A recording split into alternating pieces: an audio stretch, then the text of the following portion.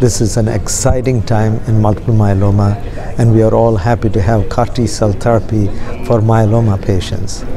Now, I will specifically talk about BB2121 program, which is a CAR T-cell against BCMA, B-cell maturation antigen.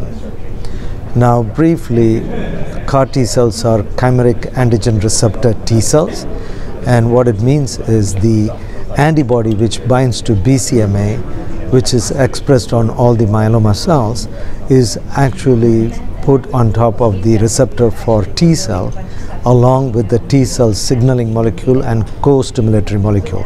So this is a second generation CAR T cell, and this is the patient's own T cells. Now, the clinical trial has been ongoing. It's a phase 1 dose escalation part of the study, and we were part of that clinical trial. The abstract shows the results of first 11 patients, showing that the doses could be escalated up to 450,000, and now it has been escalated even further, and additional results on 10 more patients and the longevity of patients who have responded will be presented in this ASCO meeting.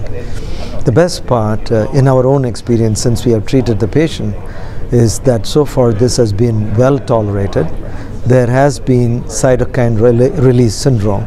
That means the T cells, these CAR T cells, once they recognize the cancer cells, they expand rapidly and they release cytokines and kill the cancer cells.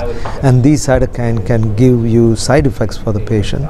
But in general, at least in the first 11 patients, the CRS grading was only up to 1 to 2, so it has not been grade 3 or 4 has been encountered.